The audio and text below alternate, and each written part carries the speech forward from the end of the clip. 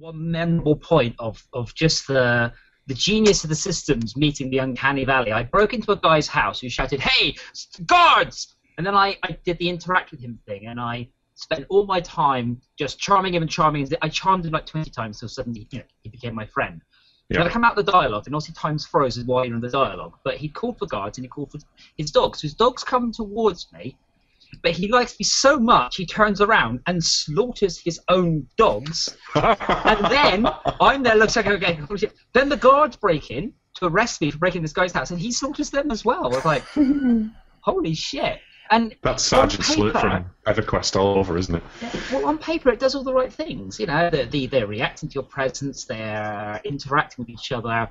It's just that when you apply those to what would ever happen in reality, suddenly the game falls very, very short and just gets wrapped into the uncanny valley and just pure hilarity. On the other hand, you do remember that section of gameplay, right?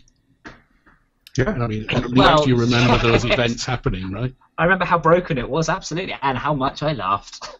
Fine, I'm interrupting you. I'm being the rude one here. I was saying that's where that's where sociopaths kind of struggle, because they can't connect that reality and that the mannerisms and the way that people speak and everything to do with being human. They can't connect that with their experiences, and there's something there that stops them, and I don't know what it is. I'm sure you know a little bit more about that than I do. But. Thank you. You've now just given me the idea for our game jam topic, which would be something along the lines of develop a game to diagnose a sociopath.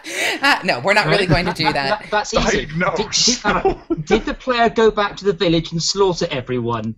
Tick. Okay, I am not a sociopath. You cannot lay this on me. No. Right, I'm going. Perhaps. Which one of you? Right. How many of you have played Oblivion and Skyrim? All of you? Yeah, we're there. And I asked, I said this on my other show the other day.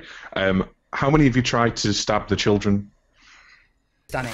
So, you intelligent people out there who are asking intelligent questions, I am going to go through and grab some. We have Anti-Tot here, who has asked, hypothetically, if you got all players in one of the big MMOs to give direct feedback on NPC interaction for, say, a whole year, could this take the naturalness of the reaction closer to a Turing level in the way that, say, Cleverbot has been developed?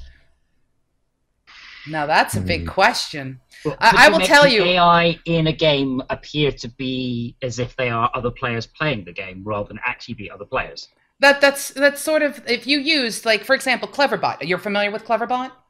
Yeah. Okay. For those who are not familiar with Cleverbot, Cleverbot actually uses the interactions that it's had with other people to build conversations, which is why it seems relatively clever, although a bit slow as well. That's what we do.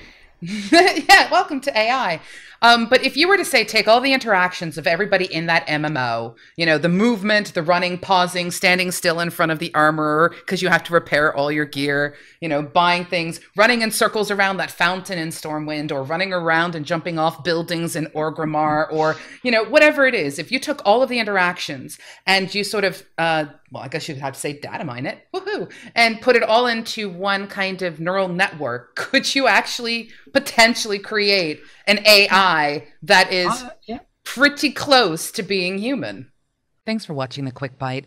If you like what you've seen, please click like, share, subscribe. If you want to watch the full episode, click the bobbly heads you see at the top. And of course, leave your comments below. We like hearing from you. Speak with you soon. Toodle pip.